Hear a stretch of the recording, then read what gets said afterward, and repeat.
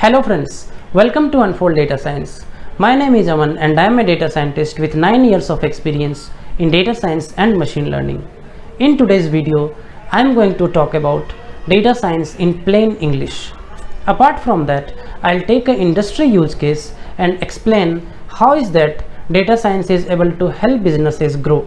How is that we use our skill set to help businesses in achieving their revenue targets, doing well in their businesses. So just watch the video till the end so that you have a very good understanding of how typically data science projects work. Does it sound interesting? Let's get started.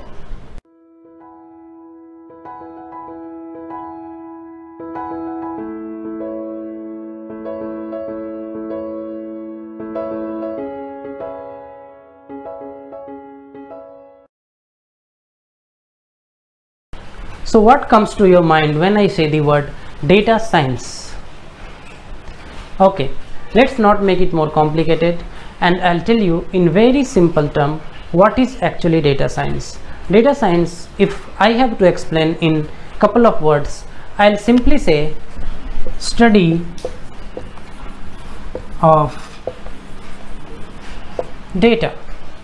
So in very simple terms, data science is nothing but study of data. Okay, to give an example, let's say I capture all my expenses during the weekend for last 1 year. Okay, so let's say I go 1 week back, I go 2 weeks back, I go 3 weeks back, and I'm going till last year and I'm going till 52 weeks back. Okay, so in all these weekends I want to capture what is my expense in those weekends. So let me put some number against it. Let's say $10, $15, $12 or something like $25. Okay, now this is a data in front of us. What study can we do on this data? So the study or the analysis can be very simple and it can be little complex or more complex as well. For example, in this particular data, we just take the average of these numbers, and if that average is $14, we just say my weekend expense on an average for last 1 year was $14. So this is an example of very simple analysis or very simple study that can be done on this data. Apart from that, there can be further analysis on this data which might not be as simple as this analysis, but that might be more useful for businesses. There might be different types of analysis that we can do on the same data. For example, we can also find out an average for summers and average for winters, and if we have two numbers in hand, we can just calculate the percentage difference between these two and we can make a statement like summer expenses are 20% higher than winter expenses. So that is also another example of an analysis or a study of the data, and that is how we are looking data from various angles and we are studying the data. So these are very simple examples of how do we study the data in data science. So having seen few examples of study of the data, what is the purpose of studying the data? The purpose of studying the data is deriving knowledge from the data, and this knowledge must be useful for the businesses. So the knowledge which can be useful for the business must be derived using advanced techniques, right? So I'm going to cover what are the 3 major areas of work in a data science project. Okay, so a data science project typically falls on the intersection of 3 major areas of study or 3 major areas of work. So let me give you a brief about that. So this is circle 1, this is circle 2, and this is circle 3. So this circle 1 is programming or coding. So in which language do you communicate with computer? There is only one way, coding. So a data science project or the job of a data scientist is to write codes so that he or she can communicate with the computer. So this first circle talks about coding. In the last example, we saw calculating averages, computing percentage differences and all those things, right? So those are nothing but mathematics, or we can call it statistics.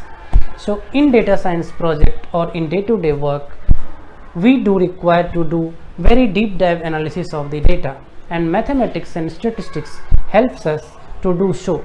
So that is the second most important area of work, or I would say major area of knowledge that a data scientist should have. So the second circle is mathematics or statistics skills, right? Coming to the third important area of a data science, understanding the domain. For example, if I am working on an insurance data, I should have a decent understanding of how typically insurance industry work, or what are the major areas of insurance industry, or how typically the claims process is, how typically the things work in industry. So all those things, more I know, better I'll be able to do the analysis. So the third major component or third major area of data science is domains. So the job of a data scientist, or what we do in our day-to-day activity, falls in between the intersection of all three areas. So this area, which is the intersection of all three areas, is data science. So we saw that data science is about study of the data, and study of the data need various knowledge areas to be implemented, right? So what is the use of data science? Why so much different knowledge areas need to be implemented to study the data? The reason is, what we as data scientists try to do is find a pattern in the data. For example, in my previous example, if I get to know a pattern that my summer expenses are 20% higher than my winter expenses, and this pattern continues for, let's say, 2-3 years, then from the next year I can plan my expenses better. So let's go ahead and try to connect data science with business with a real-time use case. Okay, so let's say there is an insurance provider. I am calling this insurance provider as ABC Insurance.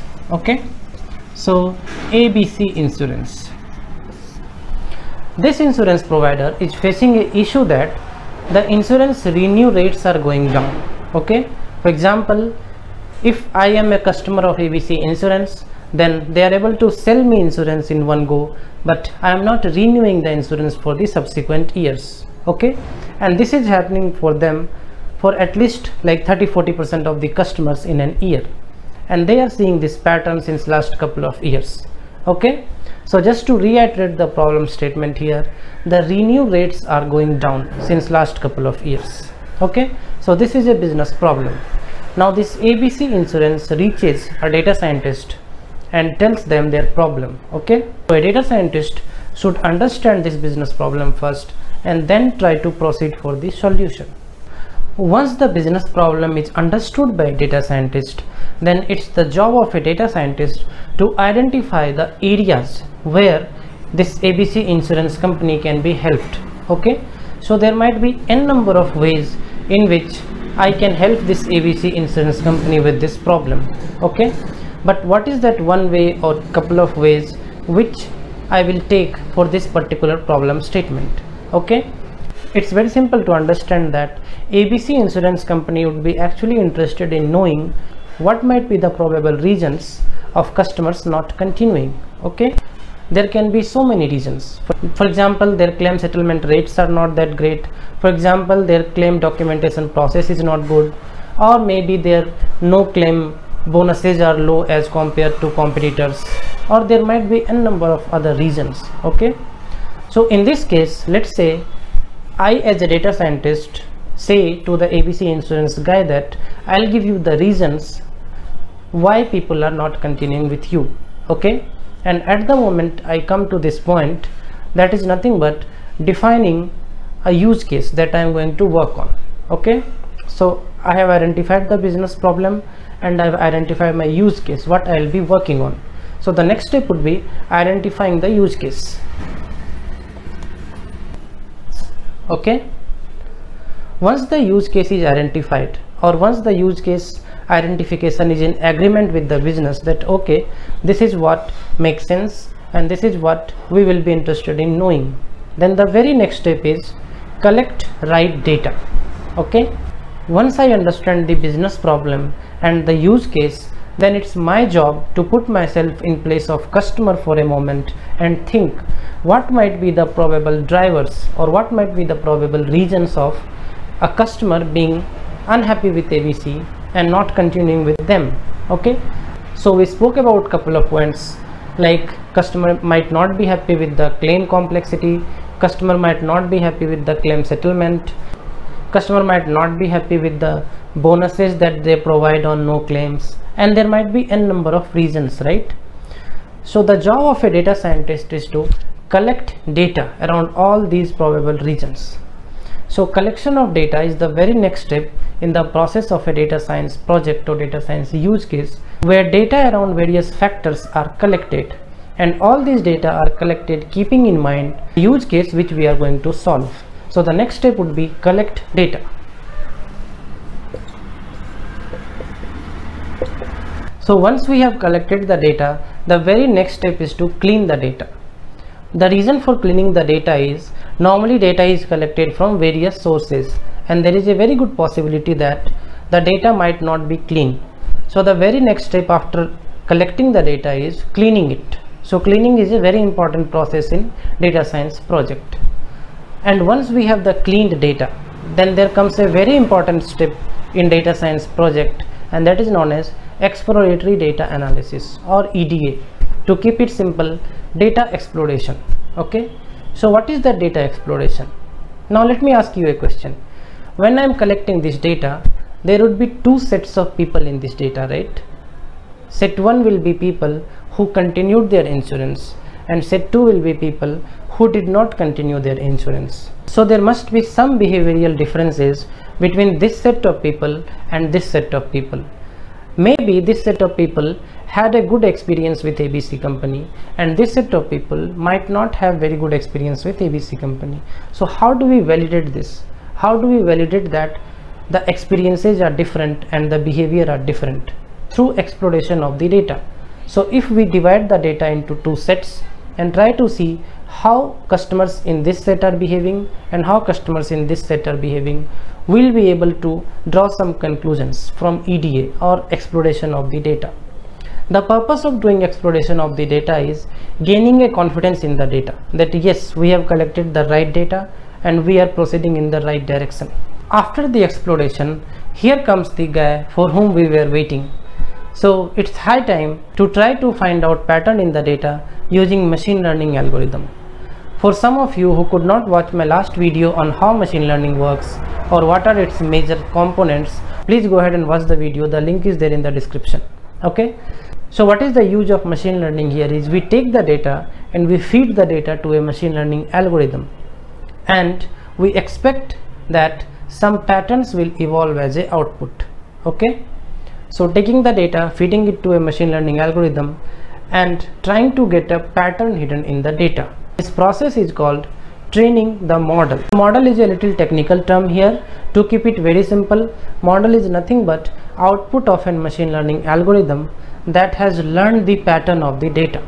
Okay, so the next step would be training a model. So once we have the trained model with us, we expect this trained model to give us few information. At a high level, it will give us the behavioral differences between people from this set and people from this set, means people who continued their insurance and people who did not continue their insurance. Apart from that, we can also expect another information from the trained model is what are the influencing factors or what are the major drivers for people to take a decision that whether they want to continue with ABC or they do not want to continue with ABC.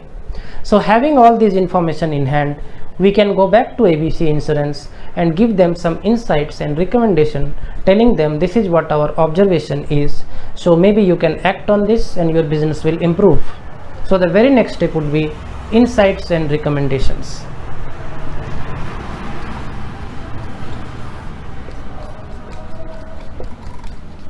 Through this example, I tried to bridge the gap between data science and a business problem. So how is that data science is able to solve a business problem, or how is that data science skills are useful for the businesses? So I hope you liked this video. If yes, please go ahead and press the like button. Also, please share with your friends who would be interested in knowing more about data science and machine learning. I request you to subscribe the channel right now if you have not subscribed yet. Thanks for watching. Take care.